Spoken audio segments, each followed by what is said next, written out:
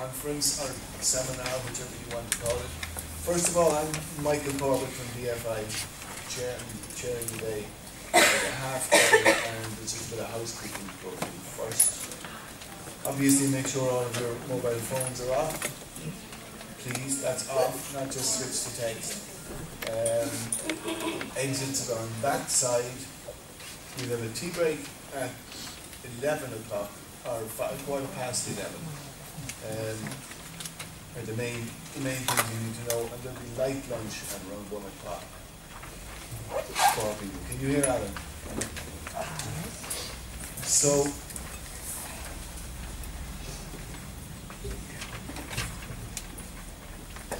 okay. So, for the moment, I'll go straight in and hand you over to John Dolan, CEO of DFI. And no doubt he'll give you a more comprehensive introduction. Thank you, Chairman Michael. I'm delighted to see so many people here today, and a number of people from the board of DFI. I'm very pleased that the chair of the Oireachtas Committee for Justice, Equality and Defence, Deputy David Stanton, is here with us. Won't go through any more names, but it is great to see so many people from across the organisations, people with disabilities, and many others that have a strong interest in this. And it's very reassuring to the likes of me and colleagues to see a room filled as this one is this morning, given that there are so many pressures on people day in, day out these days. It's a great tribute to you all, and it's a great encouragement to me and to others to see that, that there is a yen for this agenda.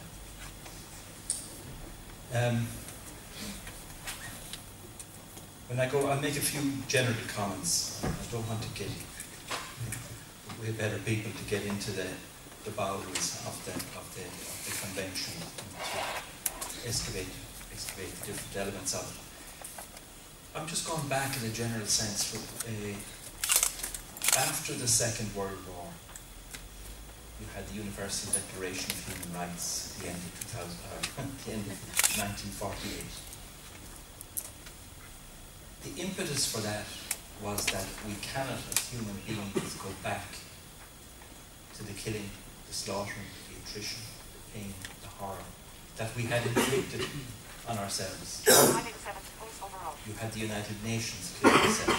You had the International Monetary Fund set up. Some people might be surprised to find that it was invented that far back, not just 2010 when they visited us. And we're glad for their support, I suppose, too. We are, of course. And then in the 50s, the coal and steel agreements between France, Germany, the EU, all of that set up. They were powerful instruments, and they were about making sure we don't go back to that kind of attrition.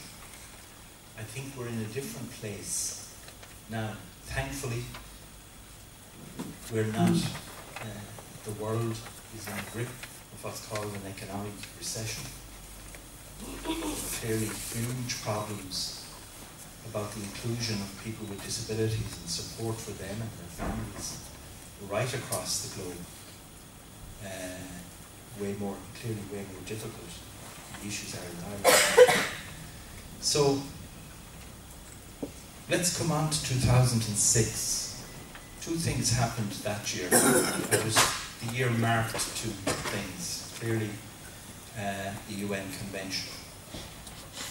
As it happened, Ireland was creating a new social and economic agreement for itself, the Social Partnership Agreement towards 2016, which actually put flesh on the structures of our disability strategy, which up to then was seen as sectoral plans and departments, multi-annual funding, and a number of pieces of important legislation. But in 2006, there was a vision set for that, which was that people would be, and it was implied in the earlier stuff clearly, but it was set out clearly there that people would be able to enjoy, if that's the word, participation in life, because participation in life has its ups and downs, but it is a right, and it's part of, I suppose, human dignity, that people can participate, can be part of the ebb and flow, and not just happily or otherwise be service users and service recipients, but people who participate in families, in work, in social activity. It's interesting to reflect that the UN Convention bestows no new rights on people. So think about that. You go back to the Universal Declaration, which is actually talking about the dignity of human beings, all human beings. It took us, what, another 60 years to come to a point which in one reading of it is saying we have made progress over that half century or more. In Ireland, in our own democracy since the 20s, we have made progress, but we're actually admitting in a way that we did it, leaving a substantial group of people outside it, having a different expectation for them. On a good day, it was an expectation that we will care for you and care for you well. And of course, that's not to be sniffed at when you look at the history, when you look at the need to build asylums, institutions to actually protect people. So when you come from that history, the 18th and 19th century into the 20th century, the objective of being able to care for people was not, in a sense, a wrong one. But how do you care for people and at the same time not lock them up, in a sense, encompass them in that care? How do you, as somebody once said, how do you care and not care? How do you care but at the same time allow people to grow and make their own choices and decisions? So it's an interesting broader landscape that we have around the UN Convention. At the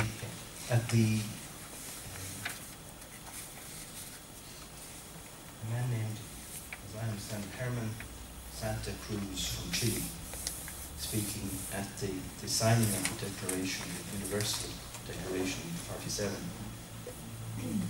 said a consensus as to the supreme value of the human person, a value that did not originate in the decision of a worldly power, but rather in the fact of existing. That was that moment. I want to quickly and briefly turn to, and he went on to say, free people that would be inalienable rights, live free from want and oppression, and to fully develop one's personality. I want to come back to that in a second. But before I do, where are we now in terms, this is just my thoughts or views, we have a UN convention signed by a huge number of countries, ratified or to be ratified, taken on board fully by the European Union. So, yet we have in Europe a deep recession that's so often and more often thought about as an economic issue.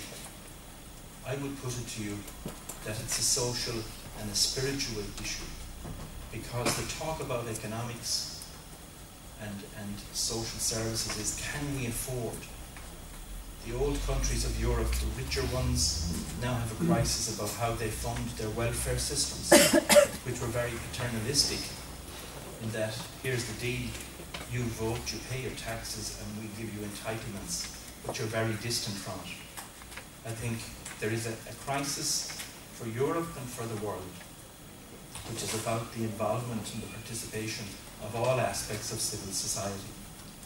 And a huge and important element of civil society the organisations that have built up, the groups that have built up around the emancipation and support of people with disabilities. And disability, as much if not more than anything else, is a huge flashpoint that asks the question, what is the value of life?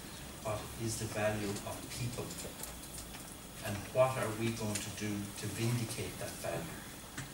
That has to be hot-wired into the reform of nations and states post this recession that's going on. And I think when we go down in and look at the different articles, that is one journey that has to be travelled. I think all of us have to travel and carry what the convention is around right into the heart of how governments and public bodies do their work, how they include from the start rather than replicate. My final point, with your indulgence, Chair.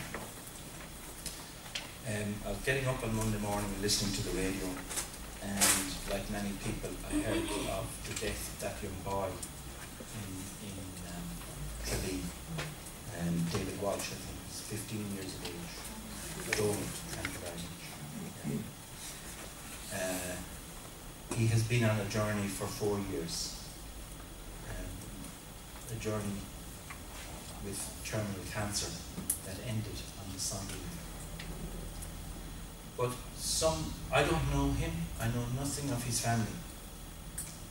But you can use the language of he needed to be cared for, he needed to be looked after. But yet, in his final months, he had come as still a young boy, to have insights about the most fundamental things of life. And he spoke very strongly publicly about particularly other young people who had lost that sense of staying with life. He made his mark out of, not away from, what he had to deal with.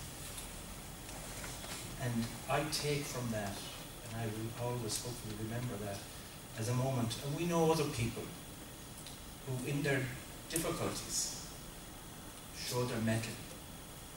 What this convention is asking us, the notion of will and preference, the notion that everyone has a contribution to make.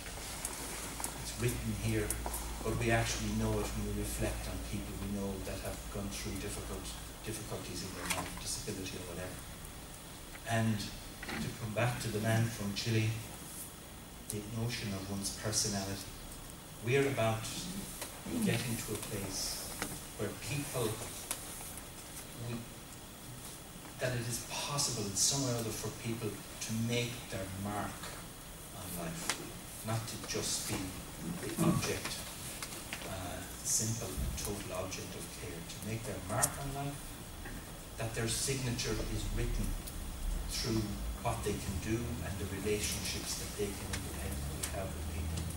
So look, that's a bit random. It's not getting into the convention, but I share it with you because I think it's important to when we're looking in and the possibilities of it, that we must, I think this is a powerful instrument not only for people with disabilities, but for the reformation of the societies that we live in. They have done a good job since the war, but there's further stuff to be done now to embed and to support the human rights. Thank you. Thank you, Chair. Okay, I'll let him away with going over time because he's my boss. Okay, next speaker is Teresa Degner, Professor of Law and Disability Studies at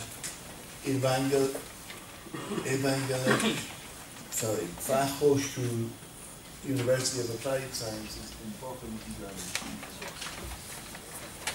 Thank you. Thank you very much.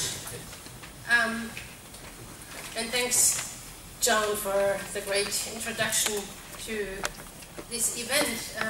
I'm very grateful to the Disability Federation of Ireland and to the Centre for Disability Law and Policy for inviting me to this conference. We all know that Ireland will soon ratify the Convention on the Rights of Persons with Disabilities. And as a member of the committee which monitors this convention, I am very much looking forward to Ireland coming on board. I always enjoy coming to Ireland, and as a long-time friend and colleague of Jared Quinn, he has several times invited me to Ireland, and I think it is amazing to see what Jared and his colleagues have accomplished during the last decades here in Ireland, but also internationally. He has established one of the leading think tanks in disability law and policy at the University of Galway. I think that Ireland can be proud of that. He has helped to organize the most exciting disability law summer schools every year. And I even think that there is no one in this world who has had such an impact as Jared on getting the convention adopted as it has now. When we wrote the background study to this convention back in 2001, I think neither Jared nor me could have imagined that a decade later we would have such a terrific treaty, and that I would be sitting on the monitoring body, whereas Ireland would still be on the ratification process. But I think this is how history develops sometimes. It is only partly predictable and full of surprises. And I think the main thing is that Ireland is coming on board. And that's one of the reasons why we are sitting here and talking about the convention. Now, let me turn to my presentation. Next slide, please. Within the next 18 minutes, I would like to talk about 5 items. First, I would like to give you a short introduction into how is it that states become a party to this treaty. Second, I would like to talk a little bit about the... Oh, slide is not on. Jeremy, you take comment. No. That's not the second slide. We need to go back. Yeah. Okay. First, becoming a party to the treaty. Second, the UNCRPD committee and how it monitors this Human Rights Convention. Thirdly, I want to talk a little bit about what we call the reporting cycle and issues of dialogue, how that functions, how we monitor it. The role of civil society will be my 4th point, and finally I would like to give some outlook and an example. So next slide, please. First, how do states and regional organizations, by the way, this is the first human rights treaty ever to allow regional organizations to become members, and the European Union, as you know, has already acceded to the convention. Okay. This treaty allows for 2 procedures, mainly 2 procedures to become a party. One is a 2-step procedure and the other is a 1-step procedure. The 2-step procedure which most state parties take, and Ireland is also going this road. First, the country signs the convention, and then as a second step, it ratifies. And usually ratification is done through adopting a law by the legislative body of the country. And the other 1-step procedure is an accession or formal confirmations, which means that the binding agreement that this regional organization or that country is being bound by the consent that this organization or the state is being bound by the treaty is done in 1 step only. Now, next slide, please. No, that's not the next slide. Yeah, what's the difference between signature and ratification? A signature means it's an indication that the state will take steps to be bound. It's a promise the state makes.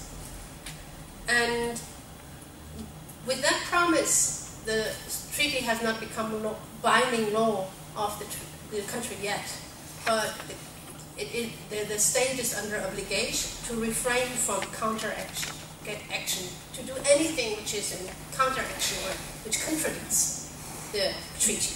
But it's already good. It's already some kind of safeguard that the treaty is working for your country. And with ratification, that is the step which legally binds the state to implement the Human Rights Treaty, subject to valid reservations, declarations, and understandings. And a couple of countries have issued declarations and reservations, which means that they say that they will be bound by the treaty except for certain provisions within the treaty. Next slide, please. Now I come to my second point. How does the UNCRPD committee work? What is it? Okay, first, the UNCRPD committee consists of 18 independent experts, 18 people from around the world. At the moment, of these 18 members, 17 have a disability. So it's disabled people, the majority is disabled people themselves. Most of us are, some of us are lawyers, some of us are politicians, others are coming from civil society, NGOs, and so on. The UNCRPD, the convention, has now 130 parties, and that means those have already ratified, and 155 signatories. So if you think of United Nations membership of being 194 and 195, it varies sometimes, you can see the majority has already come on board. The majority of this country's world has already decided that they want to be bound by this new human rights treaty. Then you see also on the slide an abbreviation is called OP, and then it says 76. OP means optional protocol, and that's kind of a second treaty which comes along with the Convention on the Rights of People with Disabilities, and it gives specific, states can choose whether they want to also ratify this optional protocol or not, and it gives opportunities to some specific procedures like inquiry procedure or individual complaints. So how many reports have we received so far? Usually when a state ratifies, within 2 years that state has to submit a report to our committee, and then after that every 4 years. And we review these reports. Well, out of the 130 parties having ratified the countries, 45 have submitted reports to us, and 50 states are still overdue. And this is from August 2012. So in August 2012, we did not have yet 130 countries, if anyone wants to do the math. We have by now only 7 countries fully reviewed, and I will talk about the review process a little later, but I just want to tell you that it takes some time to review a country. It's not that hard. At the moment, we have 5 weeks of meeting time. The committee meets every April and every September, and 2 weeks, and the other is 3 weeks in Geneva, and in that time we review the reports. This committee is not the only agent operating in the human rights mechanism of the United Nations, nor with respect to the treaty itself. There are 10 other treaty bodies. It's important to know that. We have other conventions like the Children's Rights Convention, the Women's Rights Convention, the Convention Against Racial Discrimination, and so on. In which each of these treaty bodies has a committee. And that's important to know because in Geneva we try to work together with the other treaty bodies. We want to pick up what they have said. When the island submitted its report to the Women's Convention, to the Women's Committee, then we look at what the Women's Committee had said to Ireland regarding respecting women's rights, and then we pick it up and see whether we can build upon that regarding disabled women. So there are other 10 treaty bodies, and then also it is important to know that next to the committee, the UNCRPD, the Convention on the Rights of People with Disabilities, is also monitored by what is called a State Party Conference, which meets annually in New York City. It's not really seen as a monitoring body, but the treaty text says that if it wants, it can do whatever they want to do with this. They can involve in monitoring. In this state party conference, state parties meet and exchange, they share their experiences. How is it going with implementing the treaty? What works and what doesn't work, and where are the big problems? And I think that is also important to know that there is not only the committee in Geneva, but there is also the state party conference in New York. And then, most important of all, there is a national monitoring system. This is it's the first human rights treaty demanding that state parties need to establish not only international monitoring, but also a national monitoring system, and that is what's going to happen in Ireland as well. That is important, and our committee is very much depending on this national monitoring system, because whatever is not done at home, we cannot in Geneva kind of install it or start it. It is becoming clearer and clearer the more state party we review, is that without a meaningful national monitoring body, our work at the international level remains very little. There remains little to be done. Okay, next slide, please. What are the procedures and working methods? And for those of you who can see, you can see a picture there, which is not very professionally taken because I have a normal camera and I took a picture. It's a picture of our committee from a year ago, when September 2012, when we had China. Review China, and that is our old chairperson. The new chairperson comes in the next slide, which is now a woman, but that was Ron McCallum, one of the great chairperson of our committees. Anyway, back to what are our procedures and working methods. I already mentioned the state party reports, and they are involved on the slide because they are the most important mechanism we have. States have to produce a report around between 16 and 80 pages, and in that report they have to show how they implement the treaty, and they should identify which are the problems in their country and what they think, how they can overcome the problems. And they should also prove in that state report how they engage with civil society, because the CRPD says at various places in the text that it is very important that DPOs, disabled people organizations, and other civil society agents are involved in the implementation process, and not only in the implementation process, also already in the ratification process. So next to the state party reports, we have individual complaints and inquiry procedures. And these are in the optional protocol, the other treaty which comes along with the CRPD, which I talked about a minute ago.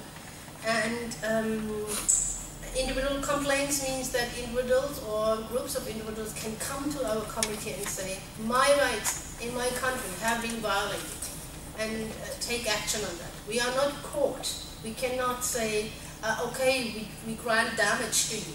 But what we can say is that, yes, this country, this state party has violated the rights of that person, and we recommend what that state party can do.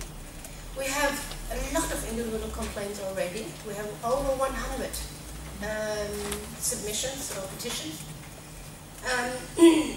Currently we have 8 cases registered, which means that we take them on board and we deal with them, and then first we have to decide, are they admissible, and then we decide on the merits, and we have 3 cases decided. So then the inquiry procedure is also in the optional protocol, and that means in cases of grave and systematic violations of human rights, our committee can be asked by anyone, or at least by the people in the country, to come and inquire and see what's happening there. And currently we have also a case of inquiry into in a European country, but until we have decided on it, I cannot talk about it in public, but it is interesting that the first inquiry procedure is in Europe, and it's on economic, social, and cultural rights. Then we also have early warning measures. Early warning measures are not in the treaty, but they are in our working methods and rules of procedures. And that is a mechanism where people can come to us and say, please take immediate action, because unless you take immediate action, something terrible will happen, because we cannot wait until you decide on that case or until the state party report is being reviewed. And also we have now an early warning case. Also, again, I cannot talk about the details, it's still confidential, but it is, again, economic, social, and cultural rights, and it is in a European country. Then, finally, we have general comments and statements. General comments are kind of interpretation of some of the articles or a specific article in the treaty. And we say what is the legal content, the normative content, and what are the state party obligations under this article. And they are kind of authoritative statements, and most of the treaty bodies adopt them. And currently we're working on three general comments. One is on accessibility, and the other is on legal capacity, and the third is on disabled women. And statements are also they are public statements on things we find important, and we have had several statements on natural disasters. Okay, next slide. I need to hurry up a little bit because time is running. I come to the reporting cycle. What happens when a report comes to us? Then what happens is the reporting cycle, and you find that on the slide, and it starts with a state report, it comes to us, we read it, and then we adopt so-called list of issues. List of issues are questions we have to the country. And we say, please explain how, we want more explanation on this statistic. Or we want to know how many kids are going to integrated education. Or how many people are unemployed, disabled people are unemployed in your countries. Then the state has to respond to the list of issues, and the next step is the constructive dialogue. The representatives of the government come to Geneva and talk with us, and that's what we call constructive dialogue. And we talk with them about their state report. We ask them what they think they should change, and we give them our opinion where we think that they're still not in compliance with the treaty and what they can do better. And then after the constructive dialogue, which usually takes 1 or 2 days, we adopt the so-called concluding observations, and they are published. And that's what's called the jurisprudence of the treaty bodies. Okay, next slide. What kind of issues are taking place, or what have come up in the 7 state reports so far? What are the problems of the state parties so far? Well, one is that most state parties do not understand what is the human rights model of disability. Most of you might have heard the CRPD introduces a paradigm shift from the medical model to the human rights model of disability. And it means that disabled people should not be seen as problems, but as citizens with rights, as rights holders.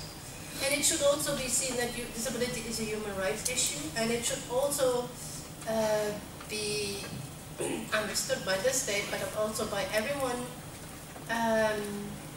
implementing disability policy, so also service providers, that disabled people are human rights subject. And human rights are specific rights in that they are given to us with birth. We do not gain human rights, and we cannot lose human rights. So there is often the myth that disability or impairment may restrict our capacity to exercise human rights. But there is no such a thing as human rights capacity being hindered or impaired by impairment. Every human being has human rights, and they cannot be taken away. And so it is a myth to say that because you have such a severe disability, you cannot exercise that human right. That shift must take place, and that's why so many laws, especially guardianship laws, need to be changed. There is no such a thing as legal incapacity because of impairment. It's because of the surrounding. It's because people don't have access to means to express their wills and preferences. Ending institutionalization is another big issue. Most state parties think if they change just the biggest institution into a smaller one, then they comply with the convention. But that is not true. Article 19 says clearly disabled people have the right to choose to where and with whom they want to live. And that living has to be in context of independent living, and I don't know of any institution, and the whole committee is with me on the same view, that there is a possibility to do independent living in an institution. So state parties, when they ratify, they make a promise that they abolish institutions, and that they realize community living and independent living. Abolishing segregation is another issue. Many countries say that, look, we have really polished up our external education schools. And while we have increased the number of disabled kids going to integrated school, and we say that is not enough. We want to have a plan how you end segregation. And there are only very, very few exceptions where we could live with segregated education, and that relates to maybe deaf culture and some exceptional cases where some part of the education should take place in segregated settings, but the CRPD is very clear. It says stop segregation. So, of course, replacing guardianship is another big issue.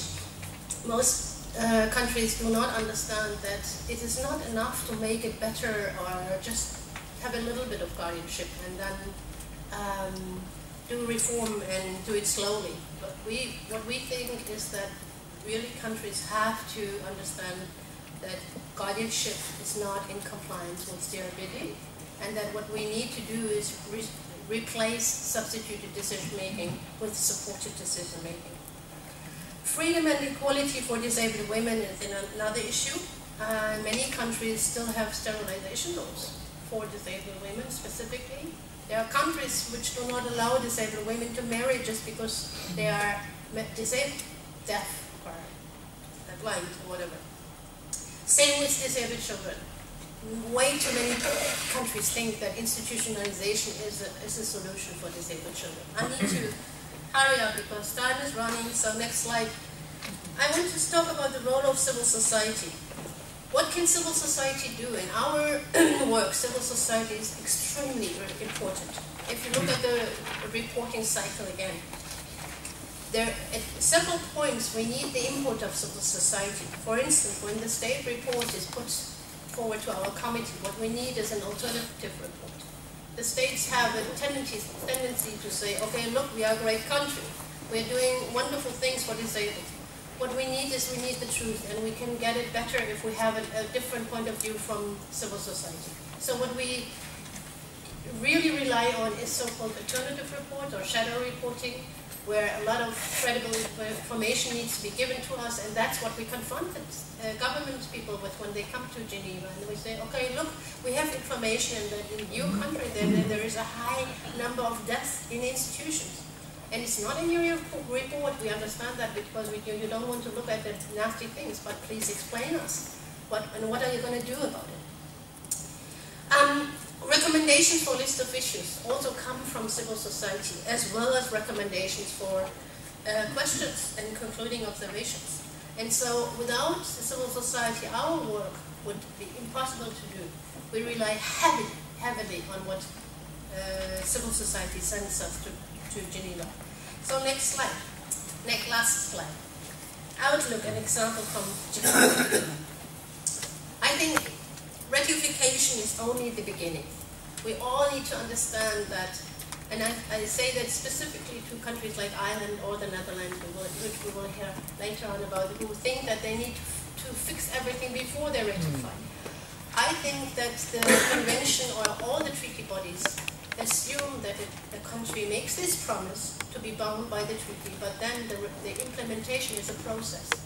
And we need to learn, and often we don't know the answers yet. We don't know how to replace guardianship in many ways. We just know that we need supported decision making, but how it is actually going to work. We need to have the constructive dialogue in Geneva, but also at home on how to implement, and we need to go step by step. That's why I think it is okay to ratify, even though the country needs to do a little bit here and there, not only a little bit. I think every country needs to do that. Implementation of human rights is a process, and it has to be reviewed again and again. I also think that one step is not enough. We need to see how it has worked. If we close down big institutions, what do we need to do in order to enable community living? And has it worked well? So that's what the reporting is for. We come back to Geneva and we have a constructive dialogue again and again. We need meaningful participation of civil society, and international monitoring needs to be complemented by effective national monitoring. And on the picture, I have a picture from Japan, and this is the last example I want to talk about. It is a picture of a court victory, which was gained this year. The Tokyo District Court ruled on 14th March of 2013 that it was unconstitutional for the election law to deprive persons under guardianship of their right to vote in Japan. The case was initiated by Mrs. Nagoya, a woman with Down syndrome who felt discriminated against because she couldn't vote once she was put under guardianship and her father was her guardian, is her guardian. She invoked the CRPD, which Japan has signed but not ratified, and she won the case. And the judge, Yosuka Makota of the District Court of Tokyo, agreed and ruled in her favor, and upon delivering the ruling, he said to Mrs. Nagoya, and it was really great to read about this case, because the court also tried to speak in easy to understand language. He said, please use your political rights and take part in society, be proud and lead a good life. And I picked this example because it clearly shows that even before ratification, the CRPD can make a change. Okay, thank you for your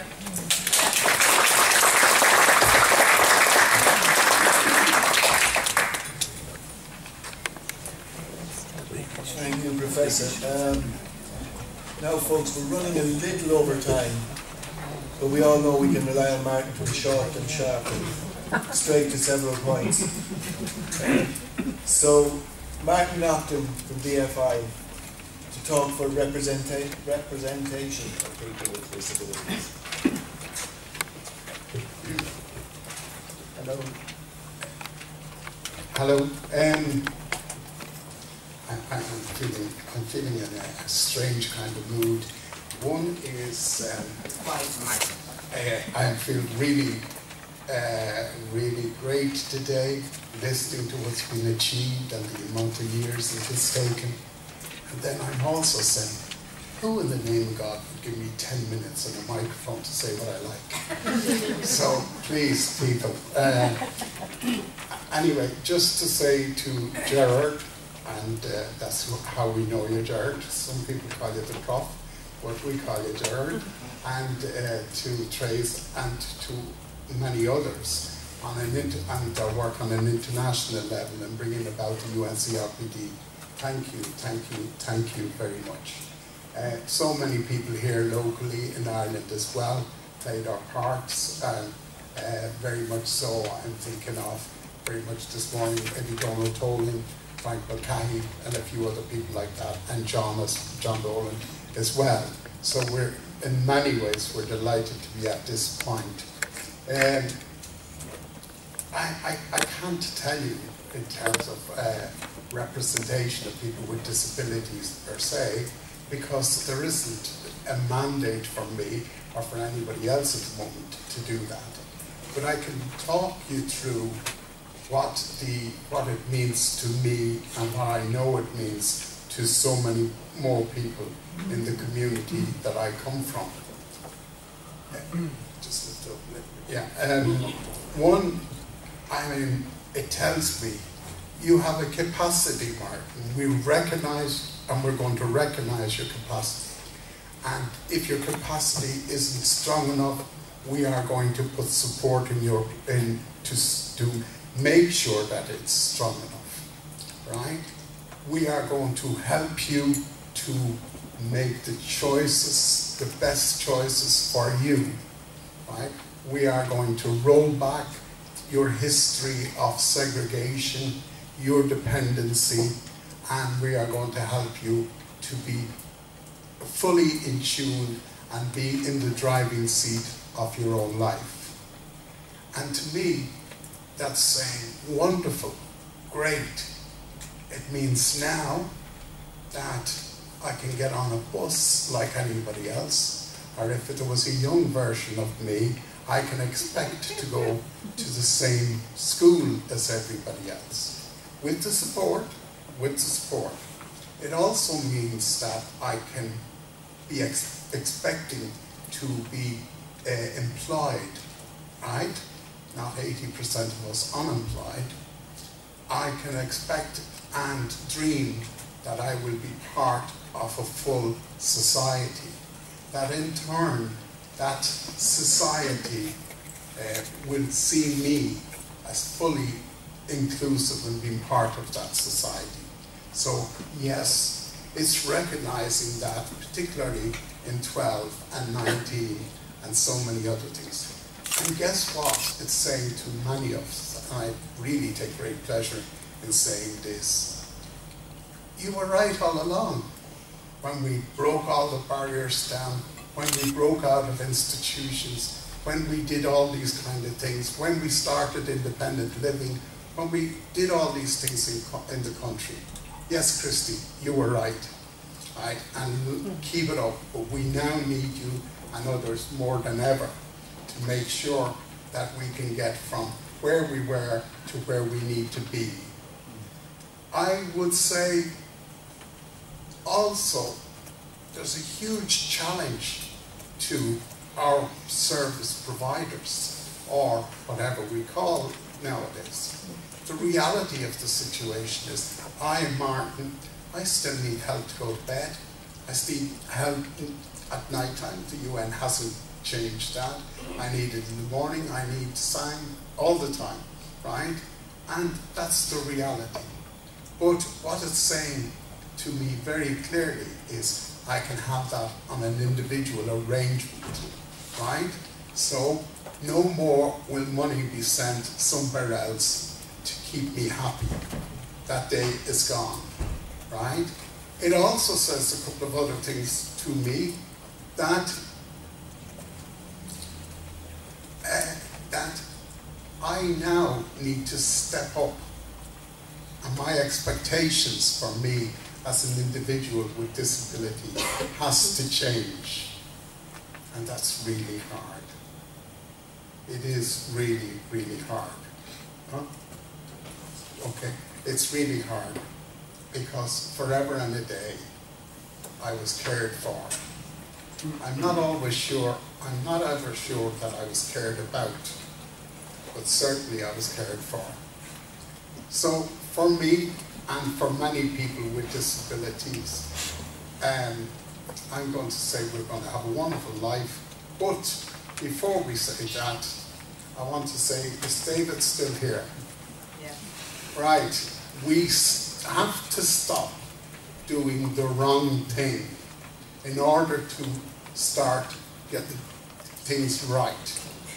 At the present moment, there is huge amount of money being paid over to continue providing the wrong kind of services.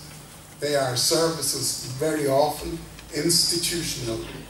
They are services segregated. They are services that don't enhance us as people, or don't, would I say, ratify in ourselves our rights. So we need you, David, and all your colleagues, please, please give us leadership. And what we ask you to do is make sure the wrong things don't continue. And we will build the right ways in partnership with you. We are going to have a wonderful life, but I call on each of us as people within this disability. Ratification is only the beginning, as Teresa has said. It's what we do with it It's what we do with our lives, etc. Do you hear that, Paddy? Right? Okay? Okay. Well then, let's get on and do it, and we'll get together and we'll find that we have a better life. Thank you.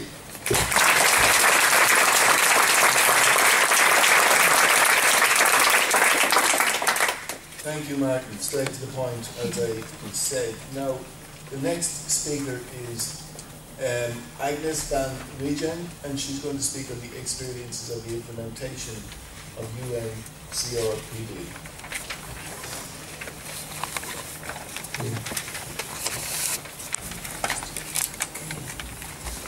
Can you hear me like this? Also in the back? Okay.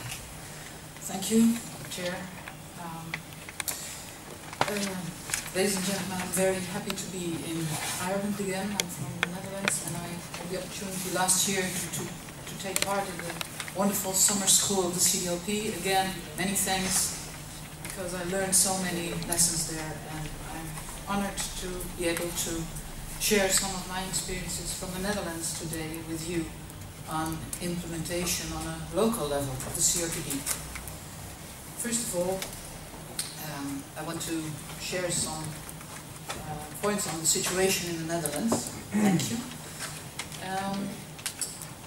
In the Netherlands, disability as a matter of human rights is mostly unknown to most people, both many people with disabilities and others.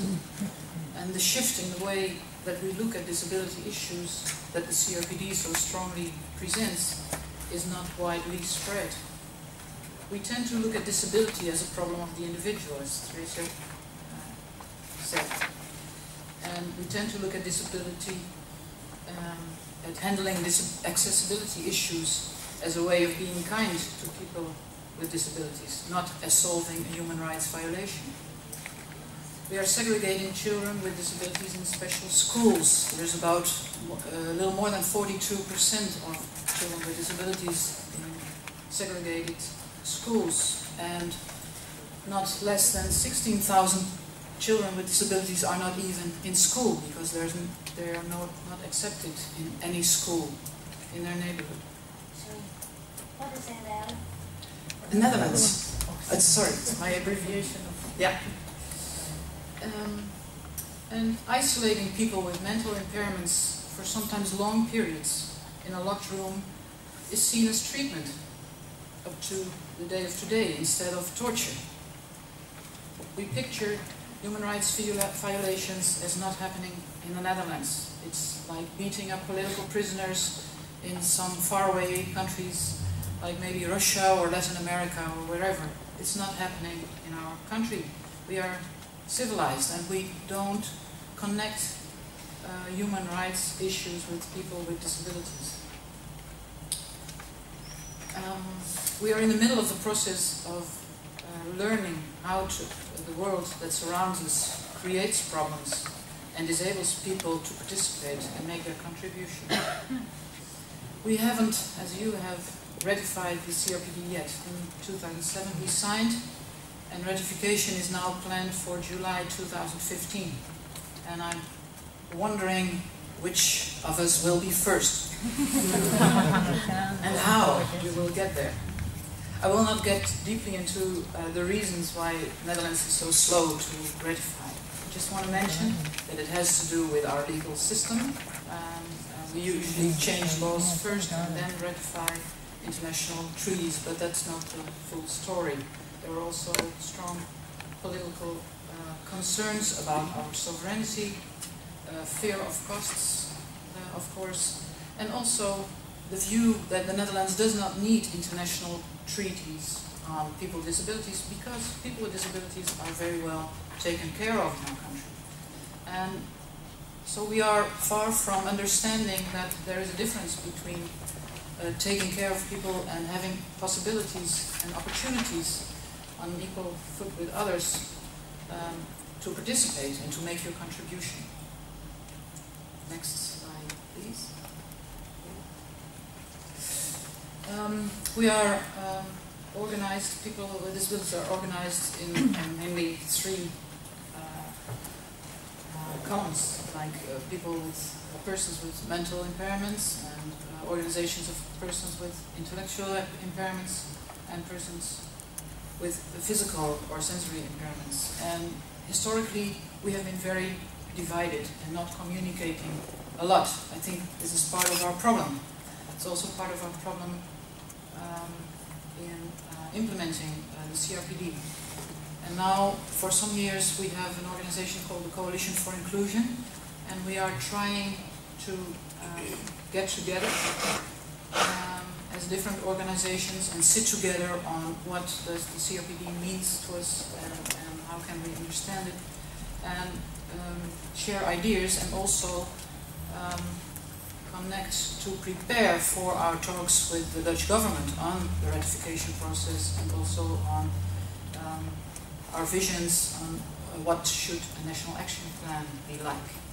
And step by step we are learning from each other and connected, because also between people with different disabilities there were thoughts like, from the community of people with physical disabilities, there was like, we don't want to cooperate with people with intellectual impairments because we are seen as crazy people so many times already, and if we team up with them, we will not even be taken seriously anyway, not for the least bit. So there has been very big barriers also in not only the image of people without disabilities have about us, but also in between.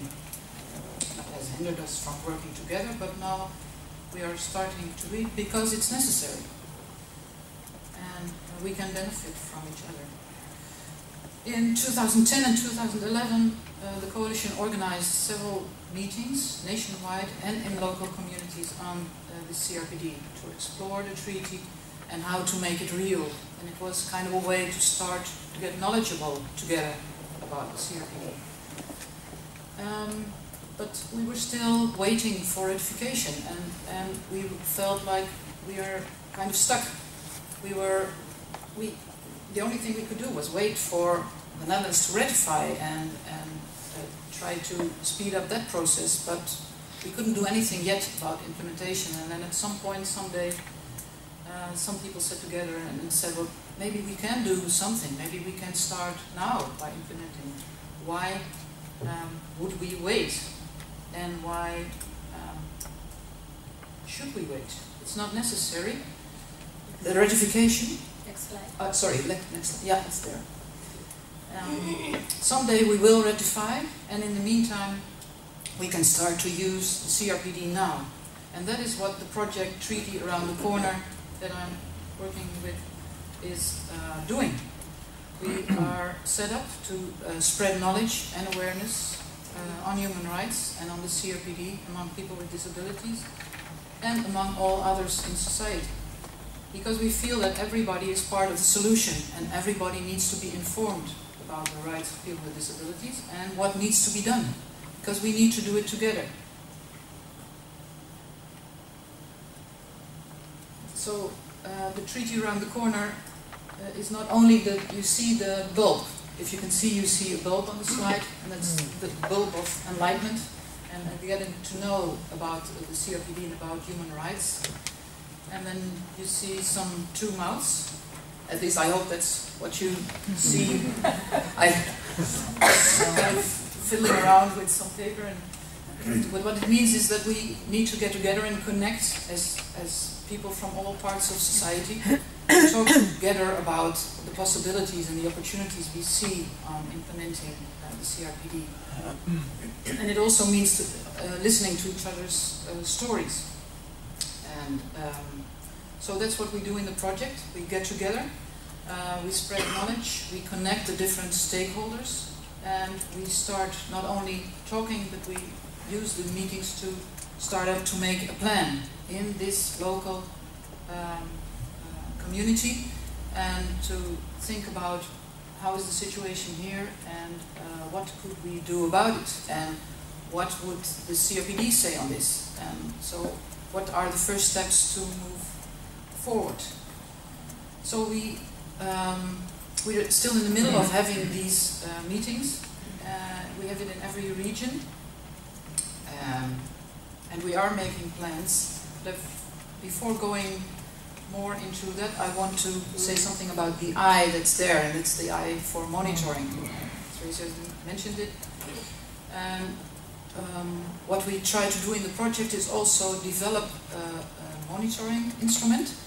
It's it's kind of a large-scale listening, we call it, and it means that there is a website somewhere, and people can put in stories on their experiences with inclusion and exclusion, and everybody, also partners or parents or neighbors or whoever thinks I have an experience with that, can put in stories and tell about what was it about. Was it about transport, or had it to do with legal capacity, or whatever?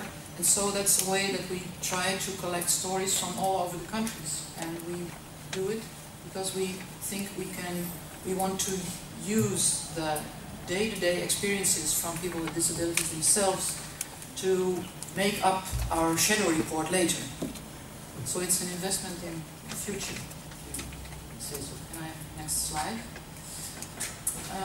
The target groups of the tree around the corner are, of course, people with disabilities and their organization, local governments. They are a very important party that we try to team up with, and their policymakers.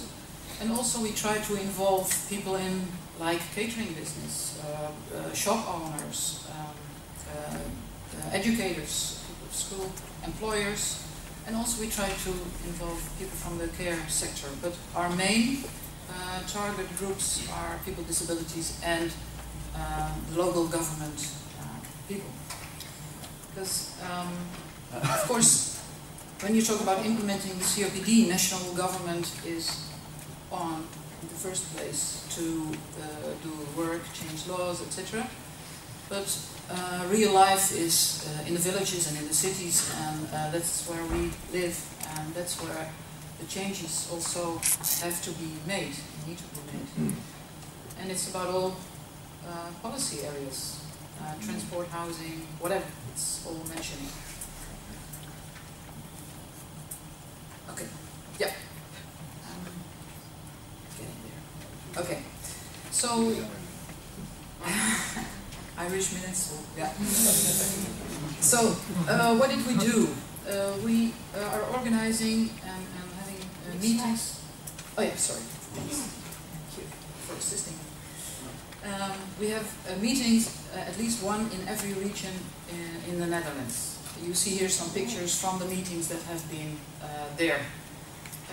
Before and after the meeting, also activities take place with people to involve the several stakeholders, because we feel like we won't get so many people together if we only just send out an invitation. We need to explain to people that we want to be there, why it is important to be there, and why it is also in their interest to be there and to participate. And the CRPD, of course, is on the agenda. There is presentations there are on the CRPD. After, and then we start making the plans. You see there is a picture on the left down of people working in a kind of a cooking studio, and that's where we worked with like 20 people from different stakeholders. And we, while preparing a meal for each other, we talked about what could we do and what are our experiences, and later on wrote that on the walls and put it into plans. We also try to involve people to get an ambassador, to be an ambassador for the CRPD. And after the meetings, we keep in touch with them, and we follow up on plans and say, how is it going, and what things do you confront, are there any problems? And we organize follow-up meetings, especially for people in the local governments. And we try to organize meetings with only them, so that they can ask all questions they have, and also maybe questions they might think were awkward, and talk what is their role and what can be their role in implementation on a local level. and we try to convince them to work for all their citizens, not only for 85%. So, I need to move on. What are our results so far? Next slide, thank you. We've had every meeting 20 to 130 participants locally. Local and regional governments get very well involved. There are about 50 CRPD ambassadors. That means people who've said, yes, I want to do everything I can with the people I work with to spread the news about the CRPD and try to implement it in the work that I do or in the way I live and am active in my neighborhood. There are 5 local governments who have ratified the CRPD so far. Of course, it has not any legal status, and that's what we tell them. But we say, you know, it's the commitment that you say to your citizens, we are there for all of you, not only for that 85%. We want to work with you to make our the place that we live, make it a good place for all of us, and make it possible so that everybody can contribute.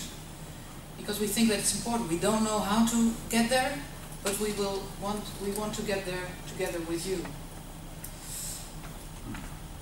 And a lot of plans are made, and it's a very exciting process. What we learned, next slide please. What the lessons we learned was that if we want to get people involved, we really first have to invest in connecting with them, in getting to them, maybe have individual appointments with them, and tell them a bit in advance of the meetings about the CRPD and why it is important to them. And that pays out very well. We find that we have, as I said, a lot of people from local governments and policymakers.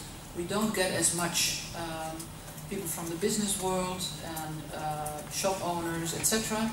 We get, of course, some carers, we get some people from schools, but to be honest, we have also invested less in those stakeholders. So, you know, I think you say you reap what you sow, or something. What we also find is that a lot of people have very little knowledge on human rights and have a little understanding on what it is. So one meeting will not be enough, and also 3 meetings will not be enough. We have to commit ourselves to do a continuous investment and continuous attention to informing people. Oh yeah, the last point is that's one of our arguments that we use to talk with business people is, so you said you were talking about economic crisis and business is going down, but what would you say about if you could earn like 11 or 12% extra sales? What would you think about that? Wouldn't that be welcome? And if you put your business open to everybody, then that's what you might get. Okay, last slide, please. This is a statement I found lately and I'm very impressed by it. If you think you are too small to have an impact, try sleeping with a mosquito in the room. So, thank you for your attention. Together we can move mountains.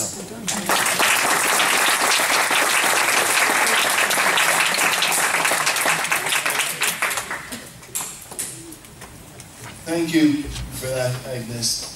Folks, we have a tea and coffee break now. We're a bit behind on time, so we'll expect you to drink your coffee quickly. The Centre for Disability Law and Policy, NUIG, and no doubt we'll have a lot to say about most of that. Okay, Joe. Thanks. Thanks very much. Yeah, just to get back to the question of sanctions, because I think it's really, really important. And it's unrealistic to expect oh, does this work? It works now. It's a non-Apple product that actually works. It's unrealistic to expect the United Nations... Sorry? Louder. Louder. Even louder. It's unrealistic to expect the United Nations to be imposing sanctions because that's not normally a function of international treaty law, although it can be.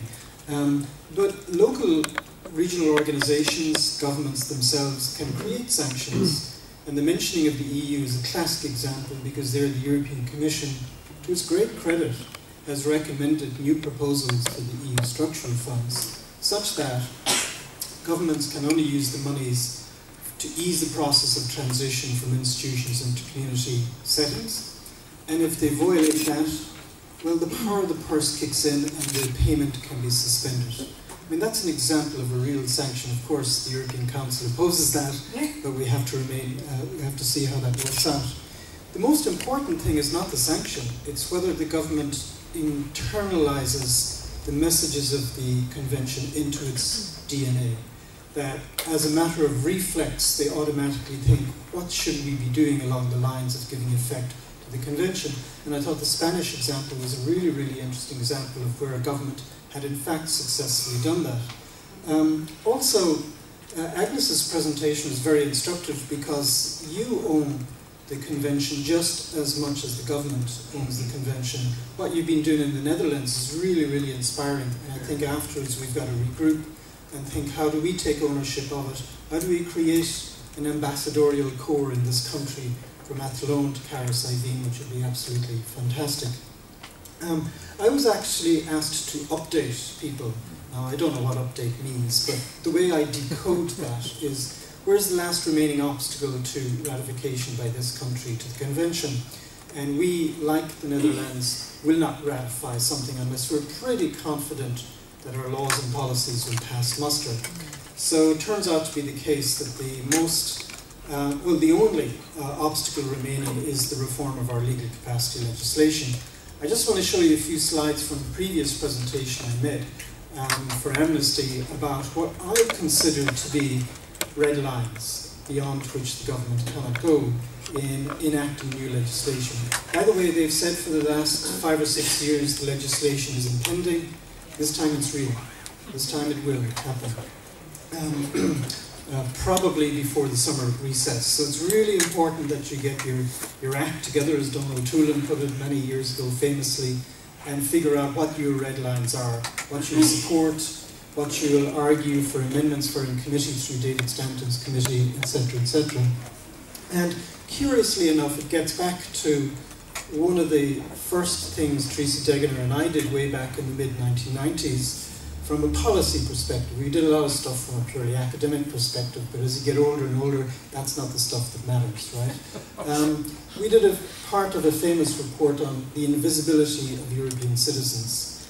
And it's funny how we've peeled away all of the shields that conceal people in lots of areas like accessibility, yet to be perfected, community living, yet to be implemented.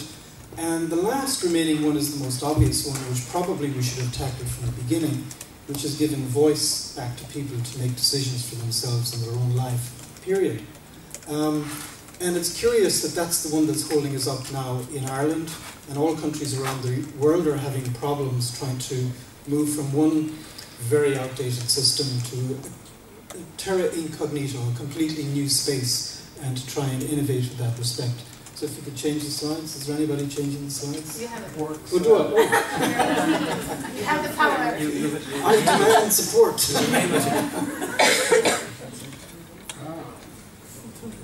I guess I'm in the way. Here we go. I just want to mention this, and this is very important, because when you enter into a treaty regime, when you make promises, basically, that's all you're doing in a treaty regime, it's expected that you take your promises seriously. So if there's a paradigm shift or a really transformative moment happening within a particular provision, it's expected that you will internalize that in a deep way and not just as a cosmetic or decorative thing. Now that's very important when it comes to our legislation to be enacted shortly. I just thought I'd mention that. And everybody, there's a widespread consensus that Article 12 of the Convention is actually emblematic of the entire mission of the Convention, which is really restoring people to being centred in their own lives and assuming power and control over their own lives. So the obligations go to the heart of the Convention. It's not some peripheral thing to be progressively achieved over time. Secondly, the real transformation was away from protection, which usually ends up overprotecting and ending up in regulated lives, which none of us accept for ourselves, toward a support paradigm whereby frailty, if frailty exists, is going to become the occasion for more positive interventions to support people. And that really is the paradigm shift that's going on in Article 12 in the Convention. The other way of explaining this is that this is about expanding civil rights, or at least putting in place the mechanism to make those civil rights real for people. It's actually not about taking away a right. If you're using the mentality of taking away a right, you're going to be looking at due process protections. You're going to be looking at the courts, and rightly so, because we need all of those protections if the state is going to be taking away rights. This is really, really important to the institutional mechanism the government chooses in its draft legal capacity bill to be published in the next few weeks, and I'll come back to that. So here's my greatest hits, and it'd be lovely to have Teresa respond at least briefly to them, not in terms of yes-no answers for what the committee will accept, but just in general terms. By the way, I am at a conference later in the afternoon, but I'm on first, so they have to wait for me. Task number 1 is the act should enshrine will and preference. Now that's positive. Flip it over negatively, what that means is best interests no longer has a place. Think about that. Purported objective standards about what's good for you doesn't have a place. Even the English, when they enacted their Mental Health Act in 2004, was it? Tried to make sure that best interests, if it were preserved, were interpreted in light of the previously expressed will and preference of the person. Okay, so that's number 1. Number 2 is the Act should acknowledge an evolving spectrum of supports.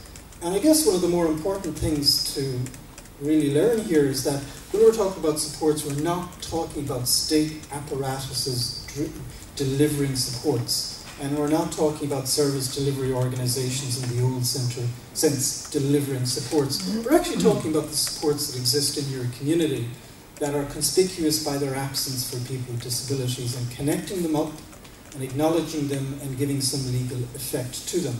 How much is that going to cost? Hardly a dime. Hardly a dime. I'll go on because time is of the essence, but I just want to make that point. Task number 3, I think, is the Act should be really clear on what the legal implications of wrapping in these supports around people are. In Canada, for example, if it's difficult for you to communicate your will and preference, or even to form it, there may be representation agreements whereby your circle of support, and you all know about circles of support, is your representative group, and therefore third parties like a dentist, a doctor, a landlord, a banker, is obliged to respond accordingly. Okay? So, also it's very interesting that Article 12 says you have your right to legal capacity in all spheres. Now you may have noticed in the 2008 Heads of Bill that it was quite interesting politics going on. You have on the one hand the bill giving you your legal capacity, and then you have a section tucked into the end saying, by the way, that doesn't apply to voting, sexual relations, mental this, blah, blah, blah, blah, blah, blah. So whole islands of immunity were carved out from the bill. It's my impression, at least, that's contrary to Article 12 of the UN Convention. At the very least, if you're going to have difficulty rebalancing things in these spheres, you should have some mechanism in the bill that says, and by the way, in as much as it is possible, these spheres have to be interpreted in light of this new bill on legal capacity. Watch out for that one. Task number 4, the Act should provide for effective safeguards with respect to the support regime.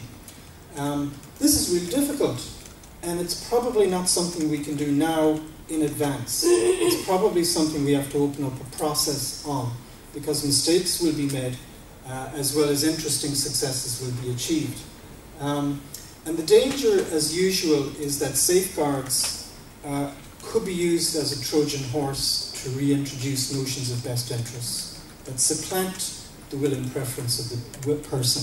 So there's a very elusive line between supports that underpin the person and supports that could potentially undermine the person. But I guess the more important point is that it's not really possible in advance to say where that line is. But for sure, unless you open up the process, you're never ever going to be able to discover where that line is. And that's important. Task number 5, and I think this is really, really crucial here in this country. If we're to create this exploratory space, innovative space, if we're going to make a stab at expanding the civil rights of people with disabilities, then we've got to have an appropriate institutional mechanism to drive that forward. We've got to have a champion to drive that forward. And the tasks basically are to begin, in as much as we can, connecting people with these supports, wonderful community development stuff going on in this country that's got to be tapped into in this context. We've got to use this institutional framework in a way that is animated by this philosophy, not animated by the protection philosophy. All right, I'll speak plainly. That's code word for this shouldn't be in the court system. This shouldn't be in the court service system. That's not to denigrate those systems, but their default setting is completely different to the default setting that we're trying to achieve under Article 12. So if there is a new institutional apparatus to be set up, it's got to be an Office of Public Support rather than an Office of Guardianship or Public Guardianship or whatever. That's a Russian proverb that says, trust but verify. I always use that. And also, it's really interesting that this body should, I think, be developing the codes of good practice and good conduct and clarifying where these really difficult lines actually are over time. Okay. Task number 6. The Act should be looking outwards to linkages and growing them. I already mentioned community development in this country, but there's lots of other things going on. Martin has a company in Irish, which I can never pronounce. Sorry, if it was in German, I couldn't pronounce. Which the whole point of it is developing these circles of support around people. It's not a million miles. In fact, it's only a quarter of an inch away to tapping into that to begin augmenting people's decision-making capacity and so forth. So the Act has got to acknowledge these linkages, develop them, and tap into them in some meaningful way. And also, and this is an area that's really not well understood, in as much as there is a protection impulse remaining that's valid, and it is valid, okay? It's not written out and screened out. There's got to be better ways of achieving protection than taking people's voice away. And that really has to do with appropriate mainstreaming into general adult protection mechanisms, which are not really well developed in this country. So that's a big challenge on all sides. But it's not an answer to have a problem in protecting to actually remove somebody's voice. That's not an appropriate protective measure. Task number 7, the Act should specify transitional arrangements if needed. Rome wasn't built in a day, but it was built. Okay? Now, what I'm getting to there is that what if you still have some people in government who are not convinced about the paradigm shift, or they say it's imprudent to make the jump now? I wish we jumped together. Northern Ireland has ratified, we haven't ratified. I'm embarrassed about that. Sorry, apologies. What if it's premature, or you know yourself, what if people are acting very conservatively within the system because problems may arise, and if problems arise, your career is affected, right? I mean, that's the way gatekeepers think in the system, and hey, you know, if you were there, that's probably the way you think too. So if transitional arrangements are needed whereby you move from plenary guardianship, which is wardship, to limited guardianship with some support tacked on, then what would you need to try and get that over the line in terms of satisfying her committee and in terms of injecting a positive dynamic of change, notwithstanding that you're going to live temporarily with limited guardianship? Well, I would say you need cut-offs, timelines, and milestones. You need to communicate clearly that this modus vivendi of limited guardianship is just that, a modus vivendi. You've got to commit to eroding it through time and perhaps even eliminating it over time. No new entries should be allowed to guardianship and an automatic review for everybody, and then move them into a support regime. You also have to identify the triggers. At what point, what kind of proofs do you need to satisfy yourself that it's now safe enough to dismantle completely the guardianship system, whether partial or total, and move completely to a support system. You've got to be upfront about that in the Act itself. And then the notion of the doctrine of progressive achievement kicks in. But that notion of progressive achievement has limiting principles.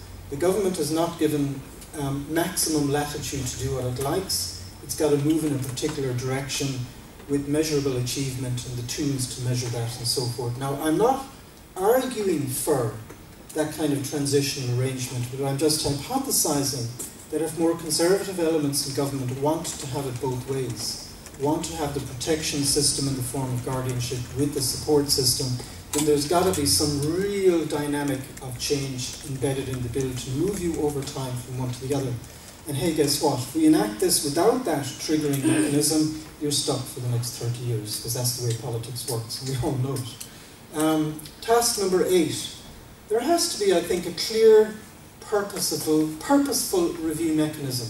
If you looked at the 2008 bill, heads of bill, it said that this act will be reviewed in 5 years. Doesn't tell you by who, doesn't tell you who's involved, who has a right to be involved on the outside, doesn't tell you what they're looking for, what their overall purpose is. So I think if there is to be a review mechanism, it's got to be darn clear about what it's looking for and collect the evidence in order to be able to, at that point, make a knowledgeable judgment about whether we really move completely from one system to another. So you got to reflect on what worked, what didn't, identify the critical success factors as the major inhibiting factors. In other words, you don't just announce the support system and let the loss lie where it falls, let it take its own course. You've got to be proactive in supporting that and harvesting the knowledge. And then at the appropriate moment, if not before, you decide to begin dismantling the more intrusive protective regimes that might be left over. There might be an interim review. I think that would be a very good idea. And then the question is who or how is it to be conducted? And we have to ensure adequate civil society input. We've all seen self-referencing review processes in the past that lead to anodyne conclusions. That's not where it's at in terms of this, because the stakes are far, far too high. I'll move on from that. I think it's important that we do this not just because Teresa's committee wants it, but because it's actually built into our DNA. Now, some of the language around the foundation of the state is quite patronizing when you read it closely, but the sentiment is a sentiment of equal citizenship. And in a way, what we're really doing is we're not honouring international law, we're really just retrieving legacy values in our own system and trying to be faithful. And it's no accident, 2016 is coming up, and we've a lot of reckoning to do because I think we've made a lot of mistakes over the last 100 years. So that's the update, that's the obstacle. Watch this space. It probably will be published before the end of July. I'm told that the Dáil will probably be in recess by the end of July. And then people will really have to get their act together and figuring out for themselves what their red lines are, and then interacting constructively with the Oireachtas, particularly the Justice Committee. And then, hopefully, we can ratify and issue our initial report to your committee. Thank you very much. Thank you, Joe. Just before handing over to John for concluding remarks, I want to say, first of all, there will be an evaluation sent out to you all by email. We would really welcome your comments and your feedback on the day, so look out for that. Furthermore, the presentations and the information around the day, the notes of the day, will be available on both websites. That's the DFI website and the Centre for Disability and Law Policy and Law in UIG. Both those websites, the information will be available on. Light lunch will be served up the corridor at 1 o'clock-ish, depending on what time you decide to wrap up. So now, I just want to thank you all for coming and hand over to John here for his closing remarks. Thank you very much. I said I'd very quickly deal with the protest visibility question. I want to link it to some of the things that Joe was saying. Every letter, every phone call, every conversation with the system, with our Oireachtas members, they're inherently a protest, because it's all we don't usually engage with them to rather than to thank them, we engage with them to say, you must go further. Now, that's not a complete answer to that, but it's simply saying that everything we do when we engage with the system is saying it must go further and it must go sooner. The visibility is a huge aspect of this. I want to link that to the issue of our own, if you like, getting our own act together. It is very easy, I can tell you, to have a protest. I don't want to make little of protest, street protests or whatever. It's very easy to do it, but the impact has to be around how well organised you are, your views, your arguments, making your case, following up with people. So what are our red lines, as Gerard said? Have we got our ambassadors? The local spread of it, as well as an event that takes place in front of Parliament, alternative reporting, having good script, having good intelligence from across the movement, the organisation. These are the impacts of the changes you made to housing supports, to mobility supports, how it is affecting people. So it's calibrating the act that can be easily photographed of protest with what is behind it. That's the issue for us in relation to it. Let me quickly move to concluding remarks. Gerard, the Centre for Disability Law and Policy, DFI, this is not the way of blowing our trumpet. We've put a good bit of effort into this. I think our instinct was right, and I think certainly there's no doubt the response of people here today has shown that we could have had people asking questions, solid questions, and engaging for much longer. I think, if you like, our commitment, our promise to you as to how we do it, and of course, the more the merrier to be involved. We have to give support to folk to move this stuff on, and we will certainly be considering that. Maybe in your evaluations, that's maybe one of the things you want to think about. Martin Nocton said, I can have the supports on an individual arrangement. I need to have them on an individual arrangement. And what I thought was, you go and buy a pair of shoes, their size this, that or the other, but it's the imprint of your body and foot on them that makes them yours. And what we want is services and supports that you can see the signature of that person in them. They're built around and modified around that person. And that's very different from you take the next set of clothes when you come out of the shower. That's, if you like, in a graphic way, where we want to move from. I was cared for, but I'm not so sure that I was cared about. Someone said that this morning. Was it I didn't remember who said it. But look, there's so many things I could pick up on. I think, will you reflect on the bits that meant something to you this morning? And indeed, when you are sending in your little piece, just don't tick box things. Rob was good, that this was that. You nearly kept on time except for me. But, you know, what concept, what sentence, what reflection meant something to you? At the end of the day, human rights, for me, are about a sense that I'm treated with dignity and respect in all aspects of my life. That I'm related to by people in a dignified. They may not be saying things to me I like to hear, but there's dignity and respect in the relationship.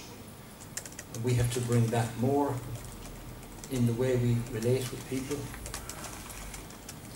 more from thinking about service provision to being of service, how we are all of service to others in lots of ways. Look, I'll leave it at that.